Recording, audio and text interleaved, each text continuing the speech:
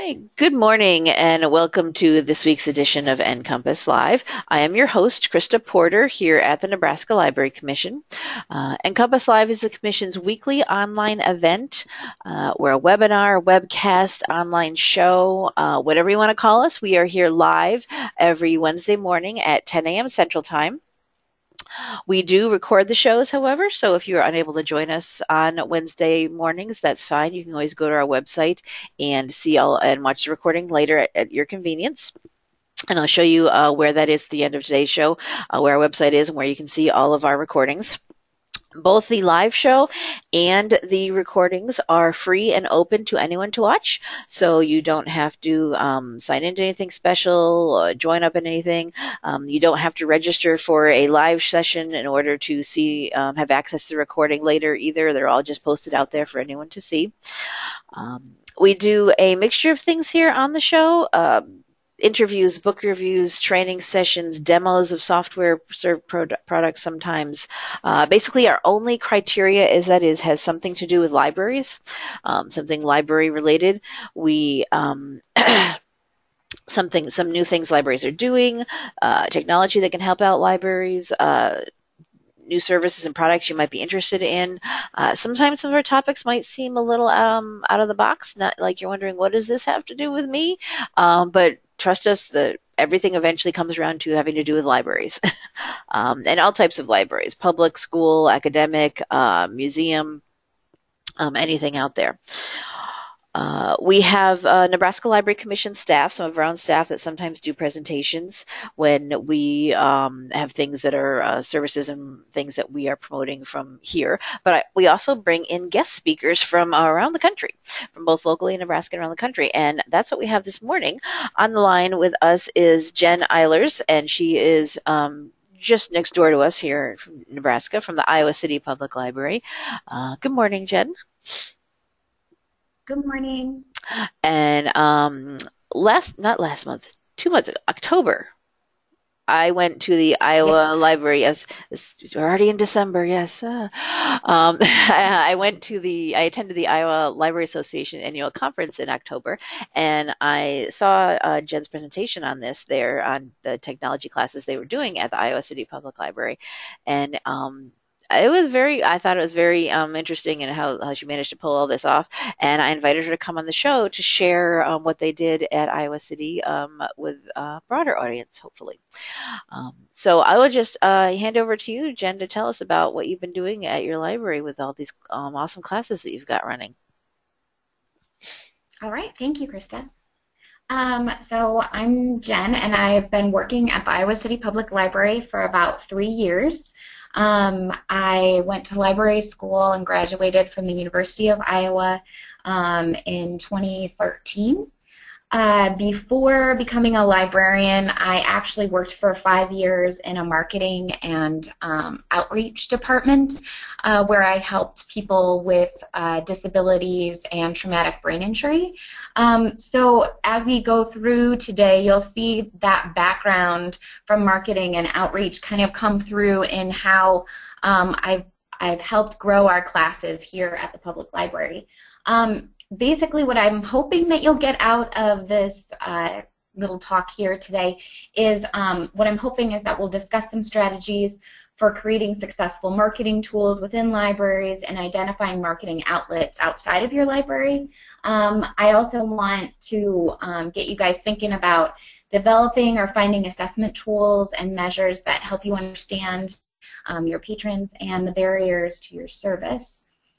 I also want us to consider different ways and resources to keep your curriculum interesting and relevant, and we'll talk about methods to assess the resources your library has and how to use them in your classroom. So those are kind of the things that we're going to get started with today. The first thing I'm going to start with is assessment and how to do that in your classroom. So when I started here at the public library, I inherited the technology classes, and my boss has honestly said to me that she wasn't sure if I was going to be able to make technology classes here popular. They hadn't been very popular before I was here, and I basically received a blank slate. I had no curriculum. I didn't have any participation in classes, and I wasn't entirely sure how we got the word out about technology classes at the library. I taught a few I made my own curriculum and I taught a few classes, and no one attended, which I know a lot of libraries experience. So you plan, and you get nothing for all of that planning when no one shows up. So that's basically where I started, with classes with 0 to sometimes 1 person coming. But now, after 3 years, I have 7 to 8 patrons coming per class, and we have over 28 different classes that we offer at the library on various subjects. And for those classes, we have instructor notes, and we also have curriculum and handouts that are given to our participants. So while I didn't have patron attendance, I didn't have curriculum to work with, I did have a host of other resources that were critical for teaching technology to large groups of people here at the library. When you start out to do your technology classes at your library, I suggest you kind of make a list of the resources you do have. So I made a little goal when I first started here, because I had 0 participation. On occasion, I really just wanted to get 1 patron in each scheduled class that we had. So my problem that I saw was that I didn't have patron attendance. I want to get 1 person here.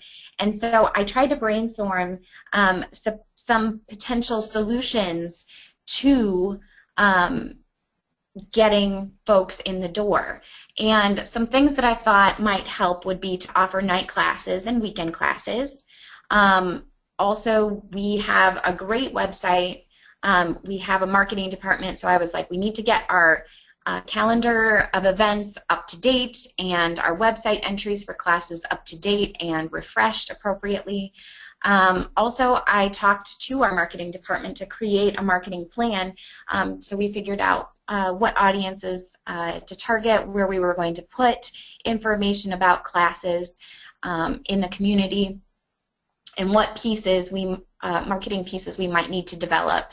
And then I was also very, very lucky to inherit with my classes. I inherited a work group, and basically that meant that I had staff that were assigned to work on classes. I had 7 staff members, which is huge. We are a bigger library for Iowa, and I know that some libraries don't have those resources, but I understood that that was something that was going to help me make my classes successful. So I had 7 staff members who were captive to my vision, and I wanted to encourage those staff people when they were at their service points to encourage patrons when they saw the need to promote our classes. So if they felt like a book didn't really fit, or an online subscription to a database didn't fit, that I wanted them to know about what classes we were teaching, and get them to talk about that at that reference interview or that interaction wherever they may be. So when I was as you can see with this little slide thing, you see the solutions there, and I've kind of put a little asterisk next to all of those solutions, and then I've tied them to the resources. So what I had as far as resources went about getting those solutions into action was that I have extra hours and flexibility. So I'm not a full-time librarian here. I only am contracted to work 25 hours, but I can get more hours, and so that allows me to have a little bit of flexibility in my schedule to say, you know what, I can add a few hours on a weekend or a night so that we can get those night classes and weekend classes scheduled.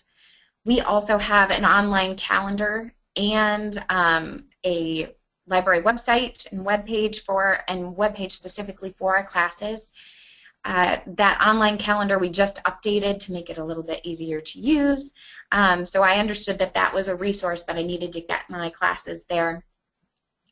I'm also super lucky in that I have a computer lab with 20 seats within within the library with 20 computers, and that it's a dedicated space. And having that meant that I could have a class up to 20 people, and someday I hope to have that. I'm also very lucky in that the Iowa City Public Library has a marketing department. We have a graphic designer on staff who's part-time, we have a graphic intern, and then we have a part-time PR person. And those people have expertise that I could rely on. Even though I do have a marketing background and I have done design work, I can talk to them and see how to improve what we currently do and create materials that they feel will be a good fit. Also, I had 7 staff members, which I talked about before, that I could pull from. And another really important one was that I had 5 hours away from a service point. So some of you who have to be on a desk all day interfacing with the public, it can be hard to sit down and write some curriculum, but I was very lucky in that I have 5 hours of my 25 hours that I have to design curriculum. So when you are thinking about your solutions to the problems that you've faced, once you've matched them with some of the resources that you've brainstormed, you should really give your solutions time to realistically work and then assess their effectiveness. Some questions you probably want to consider are, how will I measure the outcomes of my solutions? Am I using the right resources to solve the problem? Does my goal need to be adjusted? Are there other solutions that might work better to solve this problem? So before you decide whether or not your solutions are good to solving your problem, really sit down and consider and assess those. And these questions hopefully will give you a good place to start with that. The next thing we're going to talk about is assessment tools. And this is probably the best way to get good feedback so that you can accurately decide whether the solutions you've come up for solving your problem actually are working. The Iowa City Public Library has an 11-question survey and a comment section to gather feedback from the class participants. I'm going to quickly show that to you, just a minute here.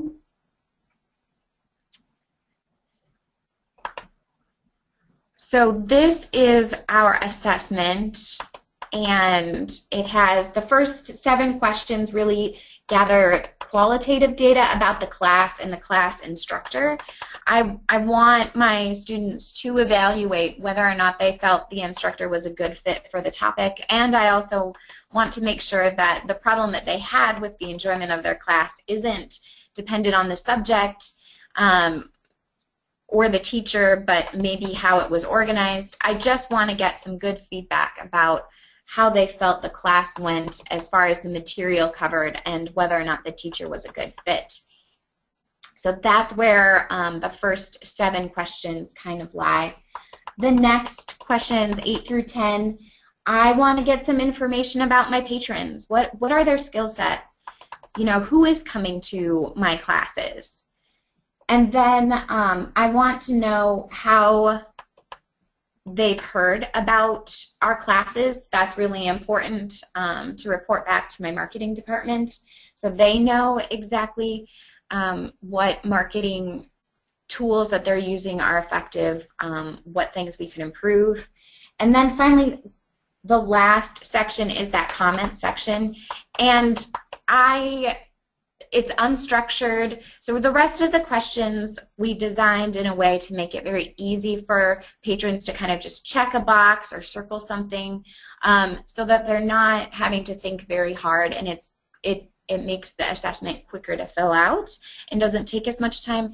But I also wanted to give them a free space to give feedback, any kind of feedback they wish. And so in the comment section I receive things like, thanks, this was a great class. I really enjoyed how you presented the information. Or it could be something as simple as, I couldn't hear you very well, so you need to use a microphone or turn up the sound a little bit. So that comment section, I feel like, is a very important part of the paper survey that we give. Now, we did decide to use a paper survey, and that was a very purposeful choice. And I'm not saying that a paper survey is the way to go. It just was a good fit for our library. And Jen, I do have a question about your survey. okay. First, I think it's really great. I was just myself thinking when you were talking about the different questions that there are so many different variables that can go into what made a particular class successful or not. Like I said, was it the format, was it the instructor, was it the content, and especially that I like the part about the comfort level of the patrons, or was it just something they weren't at the right level for that particular class. So I think it's a really good document, and actually other people think that too. Can we get a copy of that? That someone wants to know if you would include that in like the show notes afterwards. If you send me something like that, so that people can borrow from it for their own assessments or surveys. Yes, I will be happy to do that. Okay, great. Yeah, send it to me, and when I put up the recording afterwards for everyone, I will include this along with that, so that you can get a copy of it and use it for yours. Excellent. Cool. And we do have a question about using the computer lab, but I mean, I suppose I could ask it now, or if, I don't know if you're getting into this, about you said you do have a computer lab specifically that you use for all of these classes? Okay. For these classes, yeah. Do you close it to public access when like do you close down the lab for just when these classes are happening, and what's the reaction of the patrons who want to access the lab during the time you have in classes? Do you have other workstations elsewhere for them so that it's not really an issue? Yeah, so we have the computer lab, which is 20 reserved computers it's in a classroom space with a door. So when we are teaching a class, people cannot go into that area. It's actually a closed space. Just in general, we have another area for computer use. We have 40 computers on our second floor that patrons can access at all times. So the computer lab is a dedicated space for.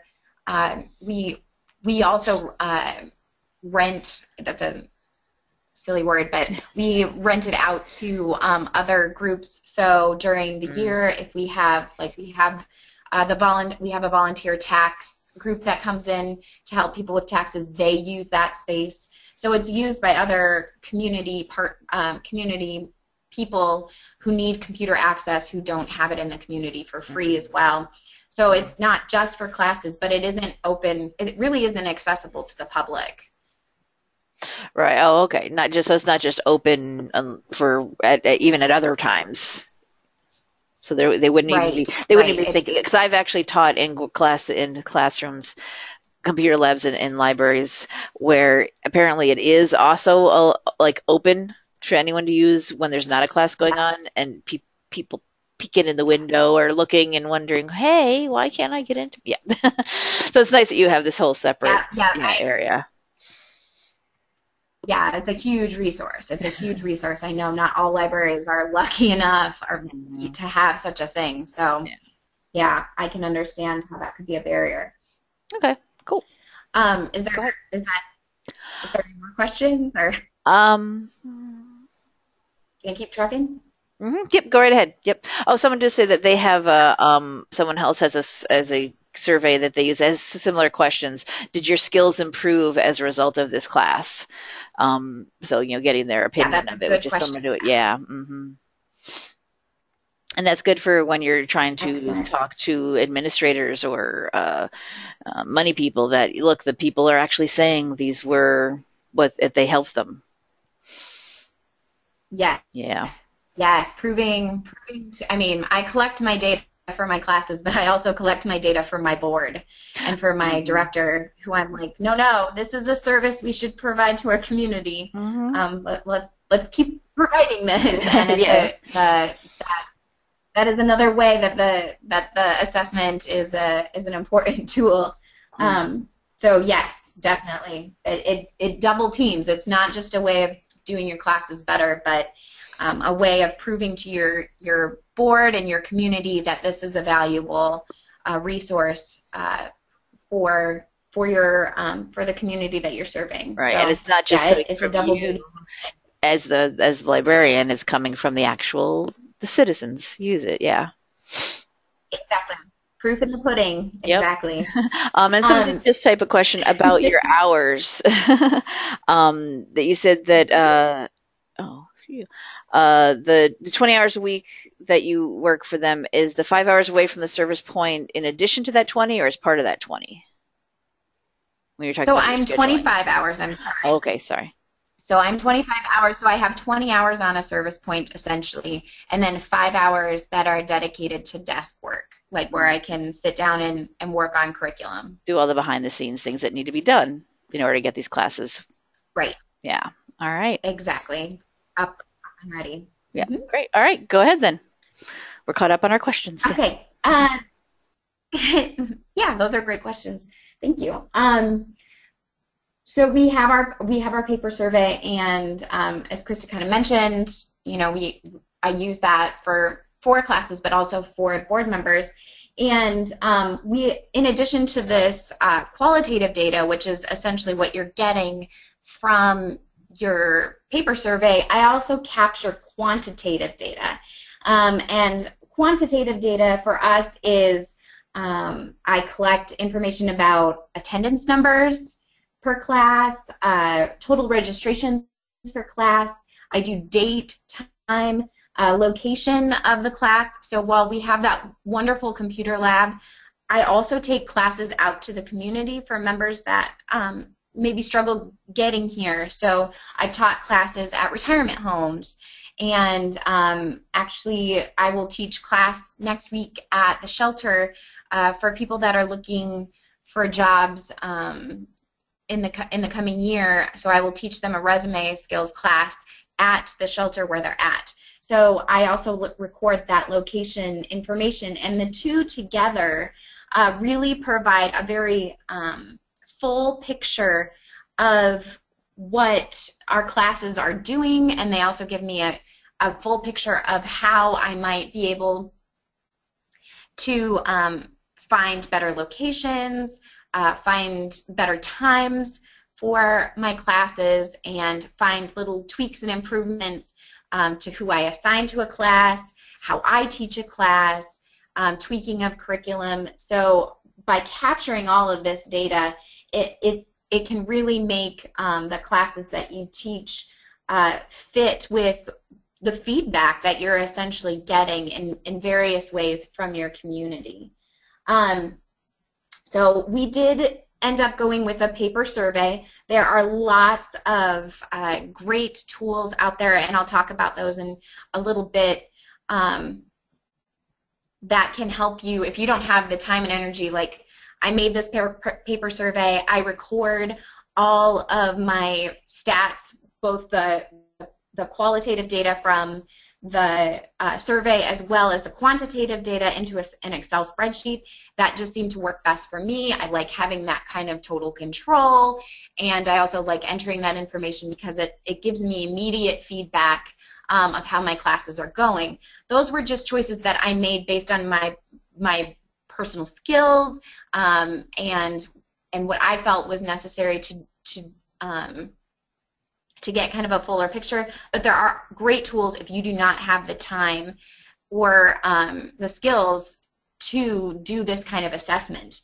So for us, it was that I did have the Excel skills. I mapped all of this kind of stuff in Excel from my previous job, so I know all the little tricks and whatnot in using that program.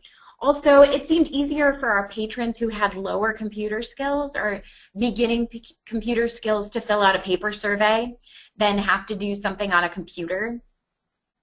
So I did kind of try an online form, and it didn't get the return as it didn't get a return as good of a return as a paper survey did. So that was kind of why I tried both, and this was the better choice for us. It doesn't mean that that will be the case for you, so definitely try those out. And again, I have 5 hours away at my desk. It takes me like 20 minutes to input this stuff or less, and I have the time to do that kind of analysis and data entry. That may not be something that you can do. So when you're considering finding an assessment tool, here are some questions. I've had these up for quite a while. Would a paper or online survey work better for getting patron feedback? And I would encourage you, if you have the time, to test both options. When do you want your patrons to assess your technology class or your class in general? Immediately following your class, through an online survey sent in an email at their convenience? Either of those could be a great asset. We give ours immediately after the class. I wanted fresh feedback. I wanted the captive audience. But I've heard of online surveys sent behind being a very effective tool as well. Again, you want to ask yourself, how much time do I have to record my data? How much time to do data entry? How much time do you need to analyze the data? There are some great tools that will do the analysis for you. How frequently do you want to do this analysis? I know that technically I only have to report information to my board every July, so once a year, but I actually find it very helpful in managing my classes to look at data pretty much as often as I possibly can. So that's how I've kind of answered that question for myself. And then what other data would be useful to determine the success of your class? So I have, class attendance, location, time. Those may not be important. Over a time of recording that information, you might decide that that really isn't helpful data and you're just wasting your time.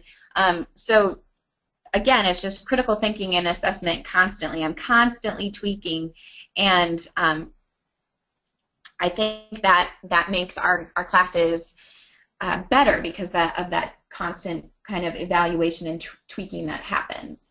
So here are some examples of some great assessment tools that are out there. I'm going to just kind of quickly run through some of their benefits. So there's Google Forms. If you have a Gmail account, they're free and easy to use. You can customize the form. The data is compiled for you, so you create the form, and it creates basically a spreadsheet of all of that information. So instead of having to go through and figure out a method for capturing how many people said that your class was great, it compiles those answers for you. So that can save you a lot of time. And then it does not do the analysis of those spreadsheets for you. You could use the tool within Google Forms, the spreadsheet tool, or you can actually export it and then use a different tool like Excel to create graphs and do the manipulation yourself as you choose. Another great tool is SurveyMonkey. Again, it's an online software that allows you to create surveys and analyze your data. The tools that are offered are free. They're basic, and you can only create surveys that have 10 questions. That's kind of a pitfall of it. And you can only capture 100 responses. So after 100 people have taken the survey, you either have to upgrade and purchase an account with SurveyMonkey, or a way of getting around that would be to sign up for a new account and create a new subscription. But then your data is going to then be housed in like several different places, which isn't necessarily ideal. And if you can't afford a subscription, it might not be a great tool for you. But it's definitely something to look at. Another tool is Project Outcome. This project was launched by the Public Library Association. It's a 3-year project, and it began in 2015, so we're kind of midway through, essentially. When your library signs up to be a part of Project Outcome, you get access to surveys and measurement tools designed to help you measure the effectiveness of your program and build persuasive arguments for your board and for your community to garner more funding. If you are looking specifically at doing classes, they have digital inclusion and education and lifelong learning as 2 core areas where they have pre-designed tools and surveys.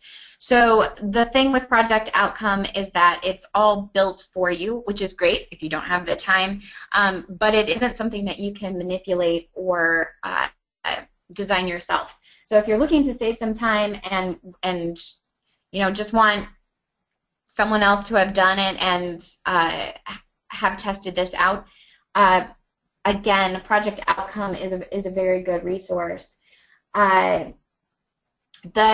The thing that can either be a boon or kind of a negative for you is that the data that you enter is going to be shared with libraries across the United States. So how effective your classes are, that data is recorded and will be shared to get more data for the nation, essentially. PLA is looking for more data to figure out how effective libraries are in the United States. So that data will be shared, so that's something for you to consider as well. And finally, the last resource that I'm going to talk about, there are other resources out there, but these are the top ones that I wanted to present to you, is Library Research Service. And this is a site that offers tips and strategies for collecting data, creating surveys, and analyzing the data from those surveys. This organization, it conducts research about libraries and works closely with the Colorado library community. On their resources page, they offer some general how-tos and considerations for putting together an effective survey and understanding how to analyze it. They offer 3 general survey templates to get you started. So I've included some questions that I use to consider. The Library Research Service also has questions, and they also have some pre-designed surveys that you can use to get started. So it's kind of a bare bones, but again, if you want a little bit more control, it's a good place to start. Okay, we're going to move on to the next section here, and talk a little bit about creating successful marketing tools. And the first place that I recommend starting is creating a marketing plan that kind of maps out what you want to be doing, what your budget is, and how long you plan to test out various marketing strategies. Try a bunch of things to get the word out and saturate your community with information about your service. So when I first came, I knew that part of the problem with people not attending was that they just didn't hear about our classes, and so I wanted to make sure that I figured that out, that wasn't as big of a problem as it had been in the past.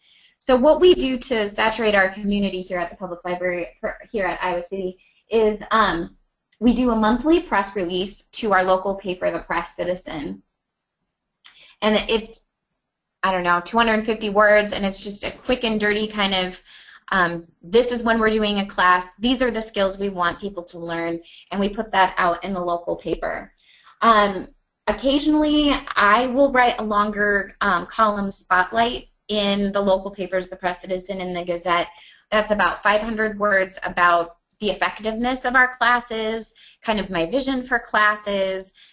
If I wanted to talk specifically about a suite of classes that we're teaching, like a lot of times in the spring we teach design classes for graphic design, movie making, those kinds of things. I'll do a bigger piece for the paper to kind of get people excited and enthused about the skills that they might have the opportunity of learning if they signed up.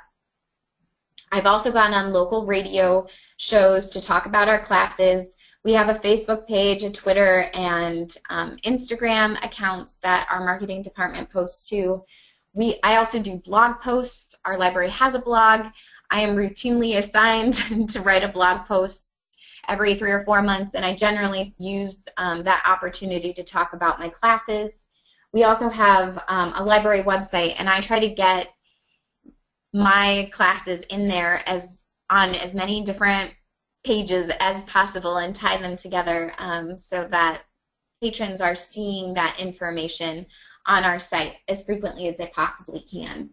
And lastly, we have The Window, and it's a newsletter that we send out twice a month, or I shouldn't say twice a month, twice a year. And basically it is sent to everyone in Iowa City, and it just gives information about the projects that we're doing at the library. So I always try to see if there's a little bit of space for classes on that tool, because everyone in the community will see it, and I want to make sure everyone in the community sees my classes.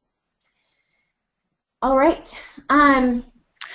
So Jen, some of the marketing... we do have a question about some of your marketing outreach. Okay.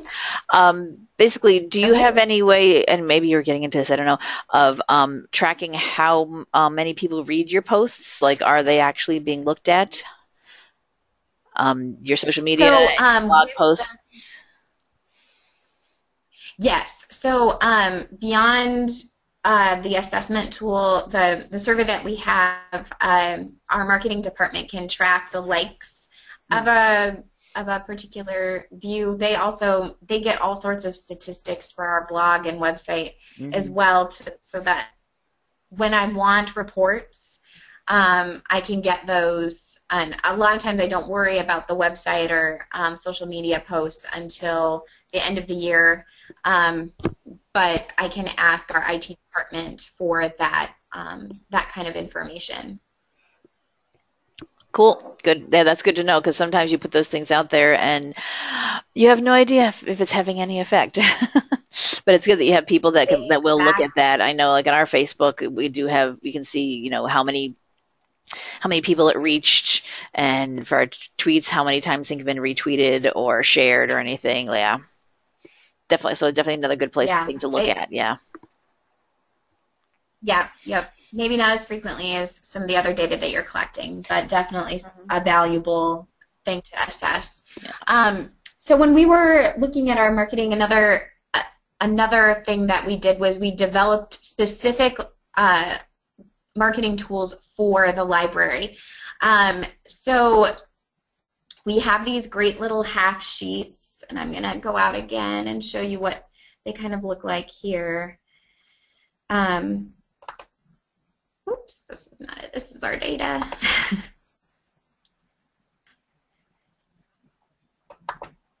So we have this great calendar, and this has all of the events that the library does in programming for the library is on here. What I decided to do was also so I plan my classes out for about 4 to 6 months. And we've created this little half sheet that we have available at all of our service points, so at our circulation desk, at our information desk, at our page station, in our classroom.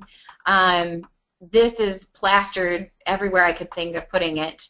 And it just basically gives the classes their times and a little description, and it tells you how to register for our classes, so that people are getting that information. And this is a tool that we only use in-house, so it's not something that goes out to the community or anything. It's something that's solely made for the library and the patrons that come through the door. And the same is true for this calendar. Those takeaways are really important. When I'm teaching, after I'm done teaching a class, I often peddle my little marketing tools. I'm like, hey, if you liked this class, please take a flyer and decide if you want to take another class with us. Another way that I market our classes is through our class handouts. So at the very bottom of our class handouts, I also give another shout out to how they can find out information about classes in the future, where they need to go on the website and whatnot. We have some posters as well around the library that tell about our classes. So those are just some. While I do a lot for the community, you also have to think about marketing within the library building, because that's where a lot of your patrons. I mean, if they're coming to the library, the chances of them coming back to the library for a class are much higher than a community member who may not come to the library at all. So it's important not to overlook your library space as an important marketing grounds. And finally, another strategy here, I know that we're kind of getting close to time, but one of the biggest assets to marketing is actually your staff. So the more educated you can make your staff about the class opportunities that you have, the better. It also energizes your staff to know the kind of effective things that you're doing within the building. So I share class listings at staff, departmental, and board meetings. If I can get on the agenda, I try. I send emails or post information internally. We have an internal blog here at the library, so this isn't something that the public sees. So like today, after I'm done speaking here, I will let my coworkers know that I gave this talk, and I do the same thing for my classes. I tell them when we had a great success or what might be coming up through that blog. So it's not necessarily being as pushy as emailing them constantly, but it's that information is available for them. I also will post my statistics to that blog yearly when I give that over to the board as well. I also invite my staff members to come to a class.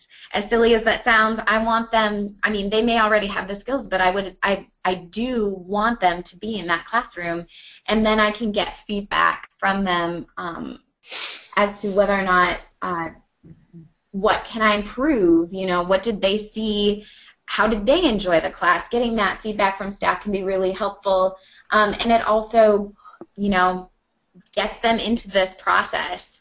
If you don't have 7 staff members to pull from, you're going to want to energize the staff that you do have working with you and partner with them a little bit to get them energized about your classes, so they'll share that with patrons. Jen, we do have a question about that, actually. Just going back to the having the staff come.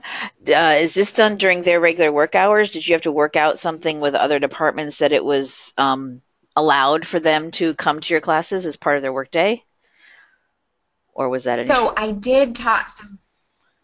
So I'm very lucky in that our director is always looking for training opportunities for our staff, and our staff, just like our community, has a wide variety of computer and technology needs. So she is perfectly fine with our staff if they aren't assigned to a public service desk, they have some downtime and want to come to a class that I'm doing, they are welcome to. We teach databases, and sometimes our info staff need a little refresher, and it's a good way to kill 2 birds with one stone. That was something I was thinking of, that this is a great way, rather than having to have a separate, we're going to teach the staff how to use this new service, or like you said, refresh them on it.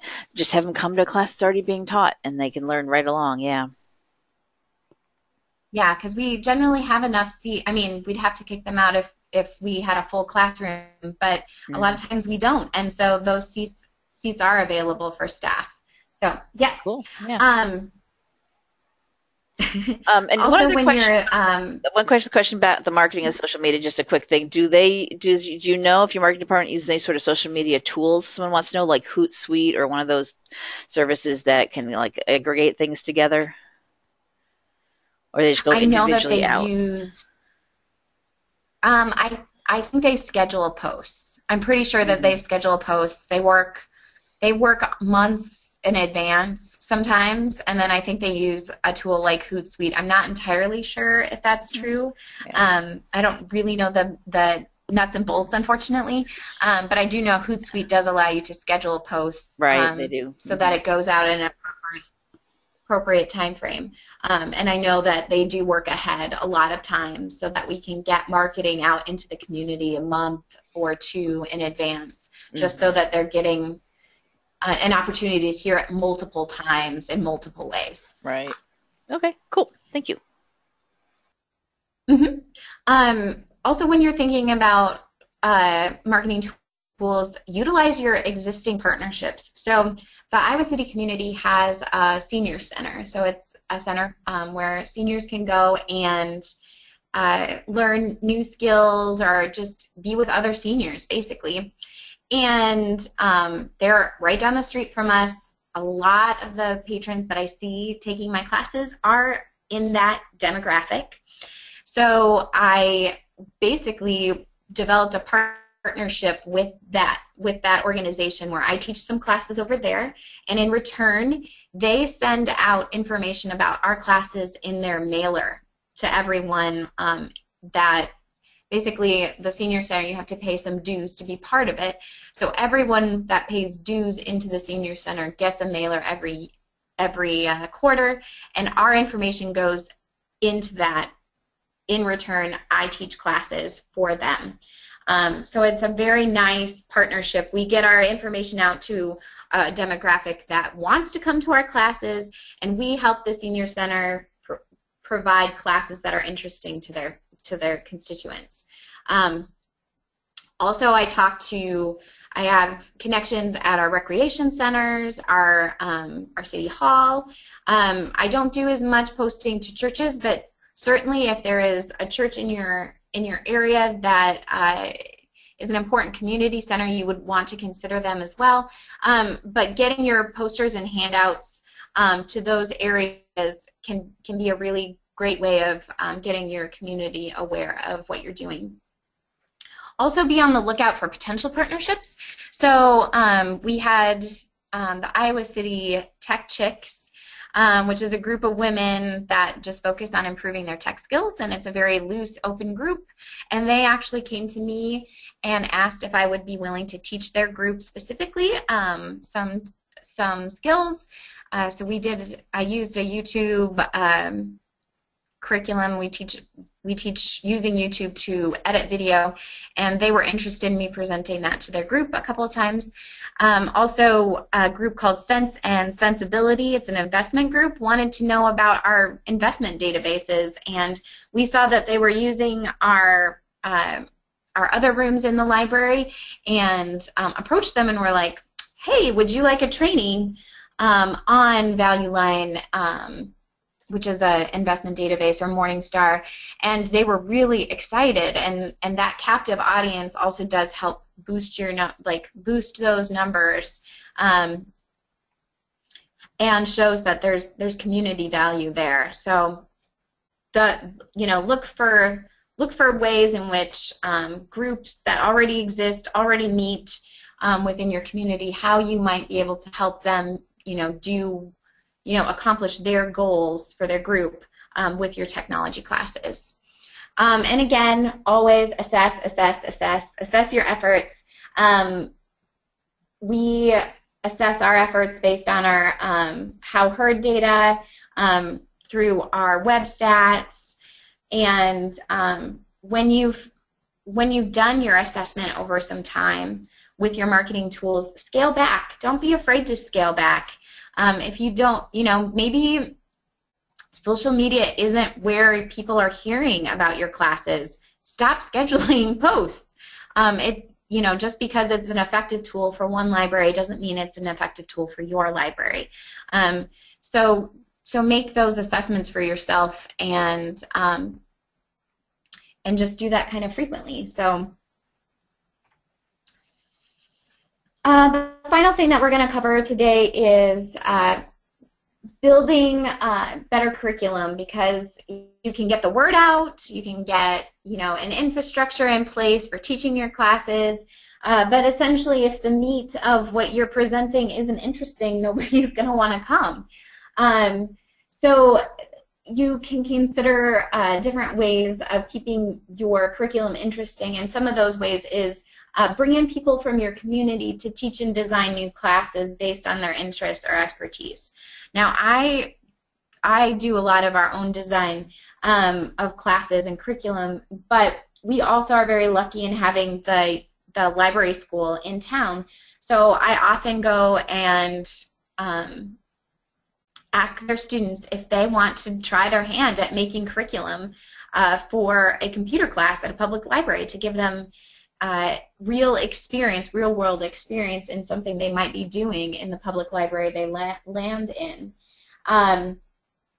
We also have pages here who, and I asked them on a volunteer basis if they wouldn't mind designing curriculum. So we had a garage band class that one of our pages volunteered to create curriculum for and teach because he used to be a sound mixer in Seattle and loves using GarageBand. It's a little pet hobby of his.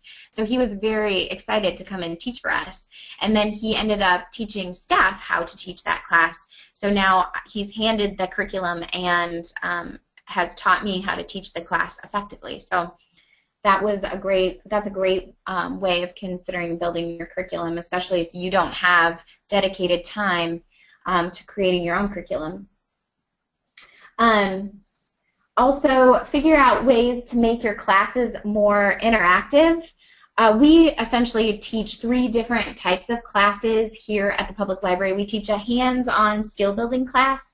So we have a GIMP class. So GIMP is a free open source graphic design program. We teach YouTube. We have GarageBand classes. And basically what we're doing is helping patrons learn to use the software to complete a particular project. So in our GIMP classes, we'll have patrons edit and touch up scanned photographs to correct issues like water spots or whatever, so that they are learning how to use a graphic design tool and kind of become more comfortable in general with technology. We talk about hotkeys, which is or keyboard shortcuts, which is a useful skill to have just generally. But then they're also learning specific skills using a graphic design software, and they are walking away with a product too, which I think is really important. They are correcting a photograph that is meaningful to them in their real life, and so those classes, those hands-on classes, are really great.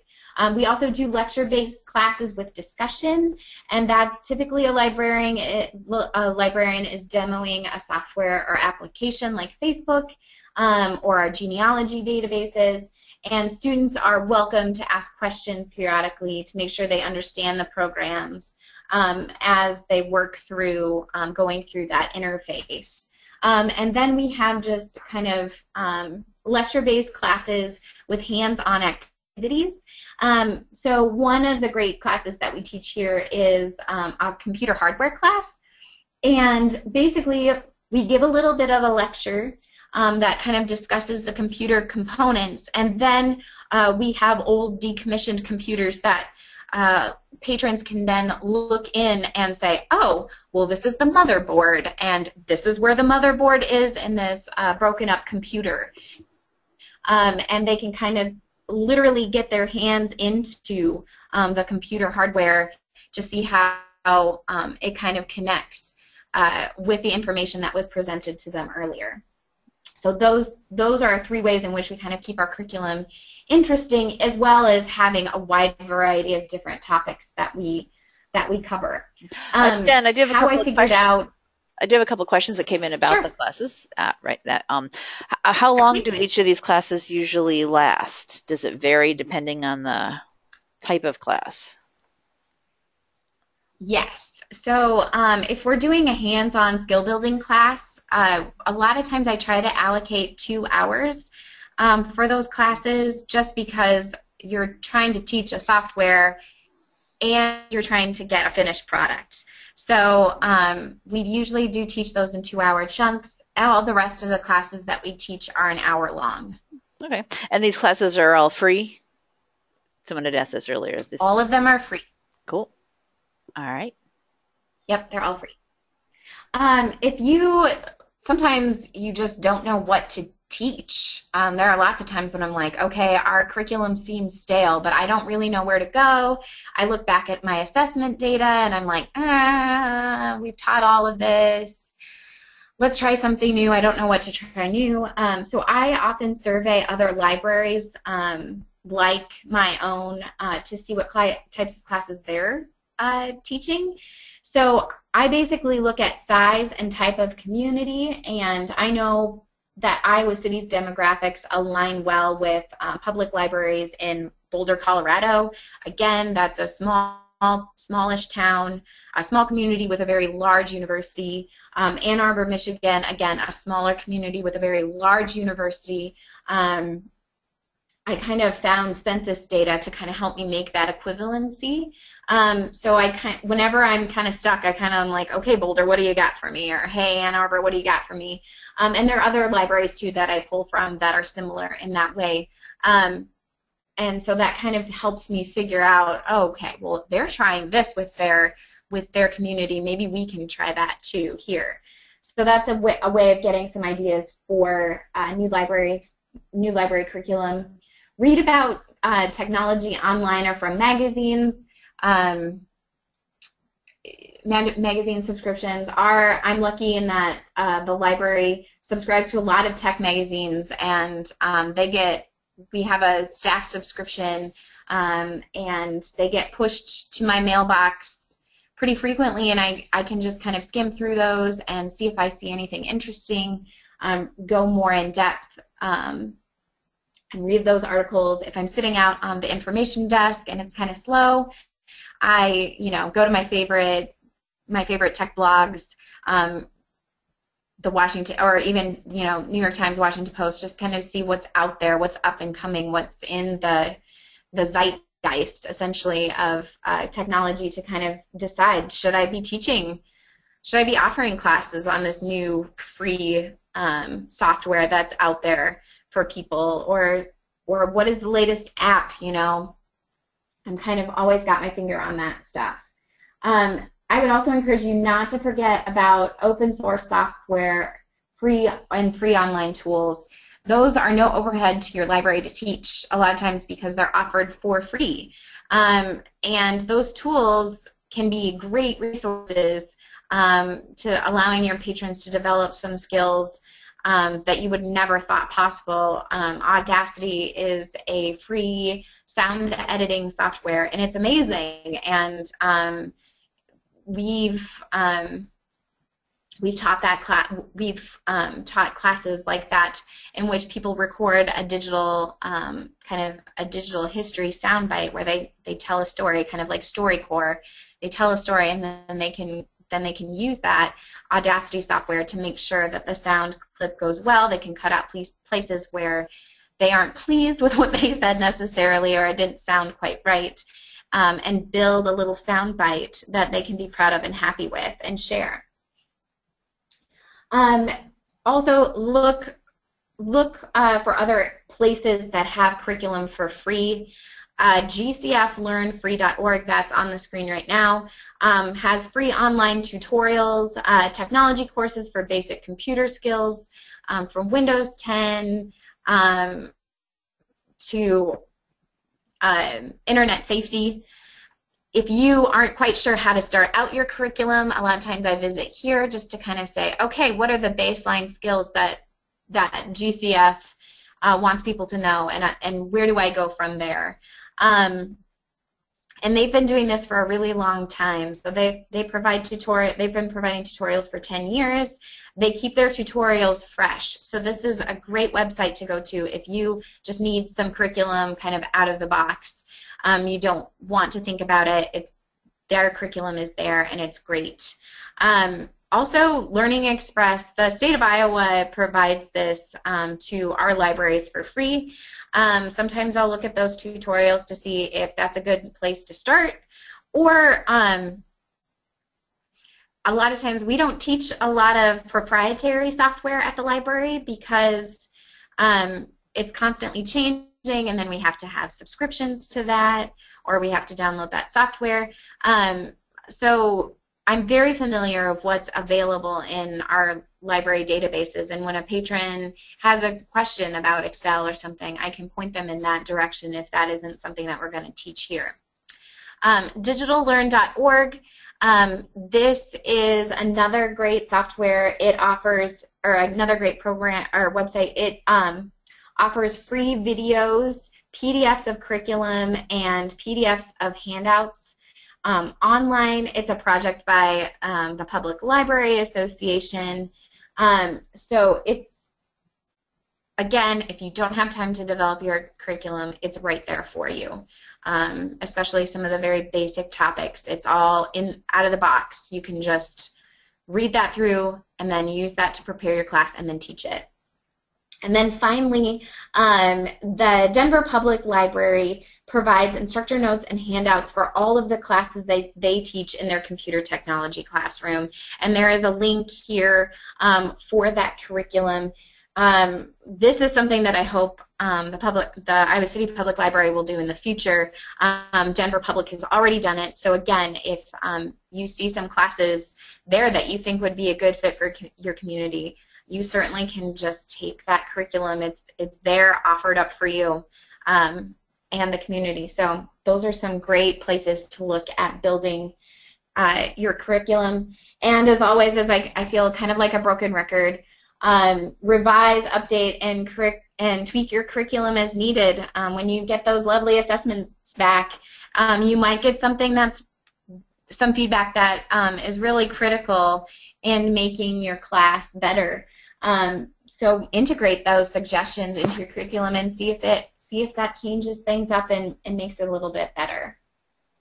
Mm-hmm. Yeah, these are not. That's basically it. It's great that these are not static classes. You can always change things, and yes, yeah, nothing is in stone. Exactly. Yeah. Okay. We do have a few more questions that came in about what you're talking about your curriculum and your classes. So yeah, it is about 5 after 11 now. We do have some more questions coming in, and we will answer all of them.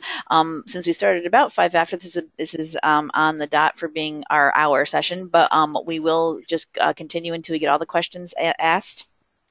If you do need to leave, any of you attendees, because we did hit the hour, that go right ahead. If you need to, we are recording. You can always come back and listen to the rest of the session on the recording later. But I don't think it'll take more than a couple of minutes. So if you do have any last-minute questions, type them in, get them in there, let me know, and we can ask them before we go.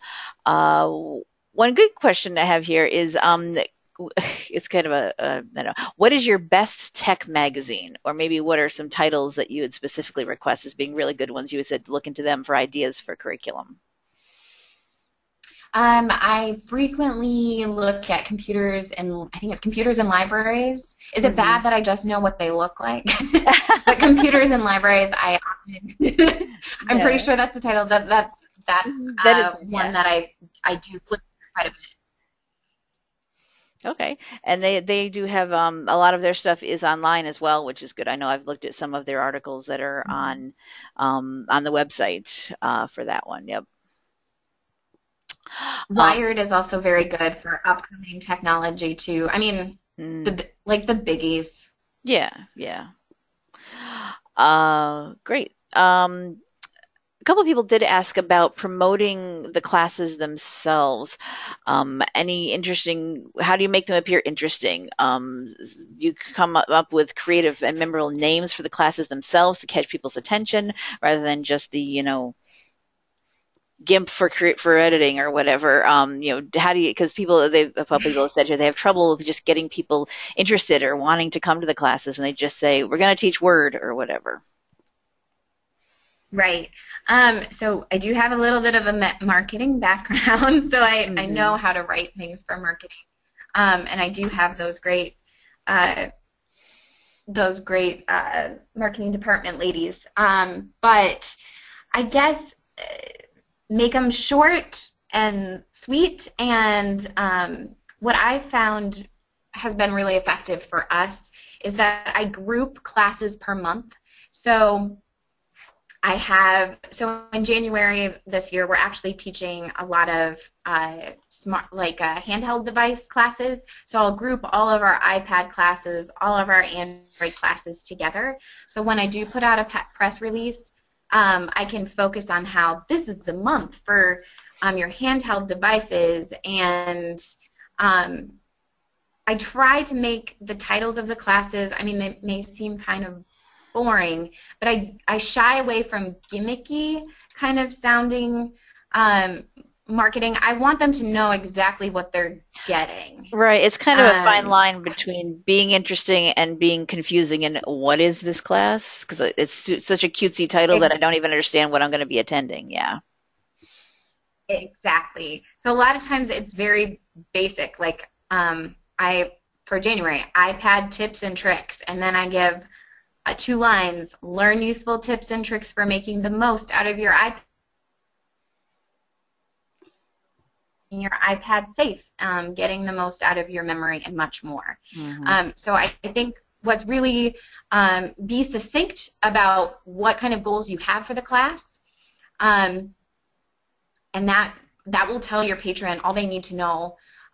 You're not trying to trick them by sugarcoating it, essentially. Mm-hmm. You know, you want the words to be interesting and active, but you don't necessarily want them to be misleading or confusing. Mm-hmm. So again, I just probably a lot of times get an idea of what you're doing by looking at the Iowa City Public Library website. You said you got your calendar of classes up there as well. I do, yes, yeah, and so. that is the test ground for for how effective, you know, if I have low registration, I do kind of think, should I be tweaking how I'm talking about this class? So exactly. Let's see. Do you do? I know you in your survey you do ask, do they think these classes help them? Do you do skill assessments for classes at the beginning and end of the class to see where do they start at and where do they end at?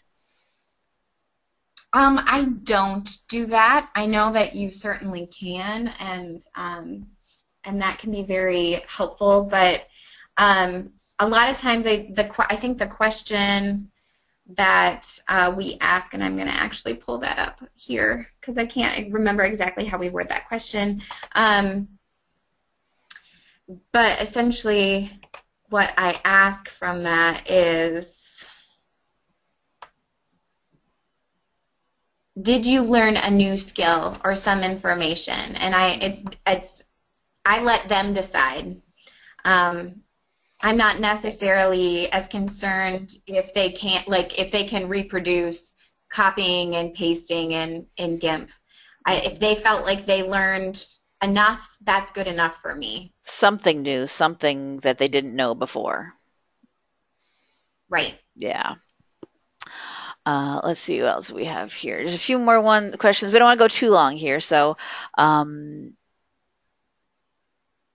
Here's suggestions for marketing to a younger audience. I know you do adult classes, so I don't know. So I don't do a lot. Like, I guess I mean our library classes are kind of skewed to an older demographic, and a lot of that has to do with free time, you know, and that a lot of people that are older have a little bit more free time on their hands. They don't have a full-time job or kids, so it can be tricky to get that. Some libraries, I think that maybe a different department would handle like if you're talking about teens or something, that a different staff would handle that. And tweens.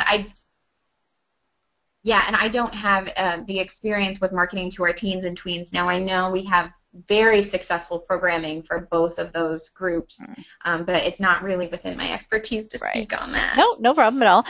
Do you limit the class size for, specifically this person is asking for seniors, maybe because they might need more individual attention, but. So for our hands-on classes, we do limit to 10 people. Mhm. And I usually have some sort of aid that we have some volunteers who can come in and kind of help me teach a class. So basically, I will give instruction at the front of the room, and then I have an aide that comes in and kind of helps shepherd everyone.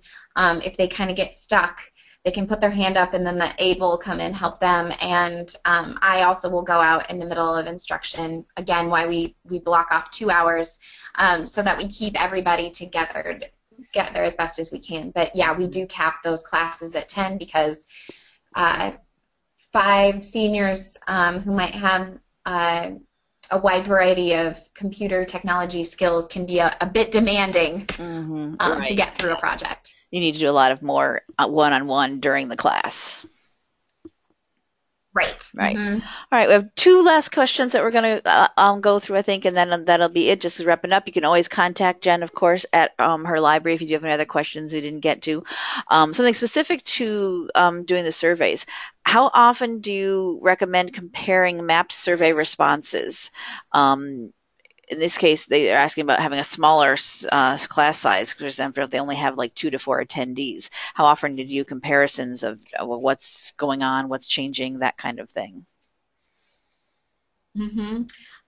So before I cut a class, like we have a ton of classes. So before I decide that we're going to retire a class for a while, I map it for a full year, and I try to offer it at least twice to make sure that it is something that I should be cutting. That goes along with what we were saying and before. If it has low attendance. So many variables that could affect it, and time of year definitely, would be something. Certain things are more popular in the summer than in the winter or something. Right. Well, and even just attendance in general, like Right. we dip really, really badly in November through January because it's tough for people to want to get out of their homes. We live in climates that are snowy, so. Yep. We're like that here too. Yep. And many of us with Midwest people I know we have on the line. Anybody from the middle of the country north gets this. Yeah. Exactly understands the trials of getting people to programming in those months. And last question we have here, do you find the service desk to be one of the biggest points for marketing? This person wonders if some of their staff there are promoting the classes as much as they would like, and is there any way to help? Where do you think is the biggest place that you're getting most of your marketing out? So I know just by our assessment data that it's our half sheets. So I make the assumption that my coworkers, and I've actually, because we're double staffed on the information desk, I've seen my coworkers hand them out. So I know, and I get questions from my coworkers about classes. So I know that they're talking about them to patrons. Again, it's a little bit harder to assess that, accurately without. I'm not a supervisor, so without that kind of overhead, I can't do a ton about it. Right. But I guess to me, I just think it's a positive attitude, and when you do see someone pass out information about your classes or whatever, I often am like, oh, thank you, that seems like a great fit for that patron. I'm really excited to see them there. And that may seem like a little silliness maybe, but I do honestly feel that, and I would suggest just saying that to the coworkers that you do see hand out or do get suggestions for classes from, or have patrons going to classes. And again, just making sure that they know that they're happening and what they are and what's being offered, I think is the biggest. I mean, we're all librarians. We want to share resources. We want to, get people the information that they need and the training that they need. So hopefully you're not trying to overcome that kind of barrier, that if you supply the librarian with the information, they're going to disseminate it appropriately. Right. So. And definitely making it a positive thing. And I think reaching out to them more if you're just not sure if they're promoting it, chat with them and say, And I mean, you said, like, I like the comment you said about how they ask you more about the classes because they've obviously either read what you've given them to hand out or a patron has asked about it. If they're not asking you about it, maybe go to them and say, so we're trying to figure out what's going on with the classes. What have you heard? What do you think? And just, you know, make it a thing that they don't. Open up the dialogue. Yeah, open up the doubt. They can't not know about it, at least. Yeah, exactly, exactly. And you may sound really annoying, but you can hide a lot of annoying by perkiness. So, That's an awesome comment. Yes. Be perky and positive whether they like it or whether they are or not. All right. It looks like there's no other questions floating around out there right now, and that's fine. I think we'll wrap it up for this morning anyways. Thank you, everyone, for attending. Thank you so much, Jen, for coming on and redoing this class for us, this presentation for us here. I think there's a lot of great information. You can tell from a lot of the questions. A lot of people are interested in having the same kind of issues and problems with trying to get these classes out there and people attending them as you are. And I'm glad you got to tell us how you've been able to be successful with it in your library. thank you for having me. All right. All right. I am going to pull back control to my screen here now. And should come up in a second. There we go. All right. So throughout the session, as Jen was mentioning particular websites and things, I do save them into our Delicious account here at the Library Commission. When I post up the recording later today, you will have one link to all of these all the different sites that I gathered here for the class.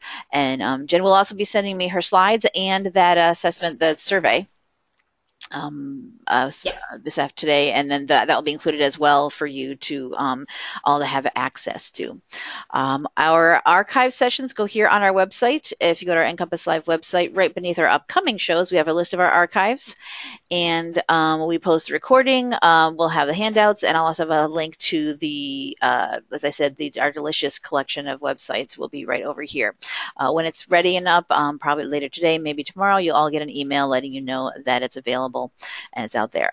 So if there is, as I said, we are free and open to anyone to watch. So do share the links for our archives and our upcoming shows with anyone, friends, neighbors, colleagues, family, whoever you think might be interested in any of the topics we're covering here. So for next week's show, I'll invite you to sign up for that one. Best New Children's Books of 2016. Sally Snyder, who is here at the Nebraska Library Commission, she's our coordinator of children's and young adult library services. She does book talks every year about the best books that came out in the past year. So she's got her Best New Children's Book session next Wednesday. And you can see on our schedule just 2 weeks from that, on December 28th, she has the Best New Teen Books of 2016, where she'll be joined by Jill Ennis, who is from a librarian here at one of our middle schools in Nebraska, to share the teen books. So if you're interested in those topics, please do go ahead and sign up for them. Also, NCompass Live is on Facebook, so if you are a big Facebook user, please do give us a like over there, and you'll see notices of when our new sessions are coming up. Here I do a reminder that people can log in on the fly to our sessions, when our recordings are available. All of that is posted on here as well. So if you are big on Facebook, do go over there and give us a like. Other than that, that wraps it up for this morning. Thank you very much for attending, and we'll see you next time on NCompass Live. Bye-bye.